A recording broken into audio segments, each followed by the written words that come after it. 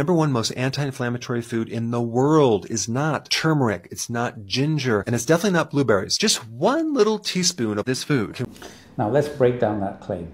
I'm a gastroenterologist. I've looked after patients with Crohn's disease and ulcerative colitis for over 25 years. Black cumin seed oil. It's a spice that's common in South Asian cuisine. And yes, its key compound, Thymoquinone, does show real promise in the lab. In at least 3 animal studies on colitis, Thymoquinone reduced inflammation in the colon.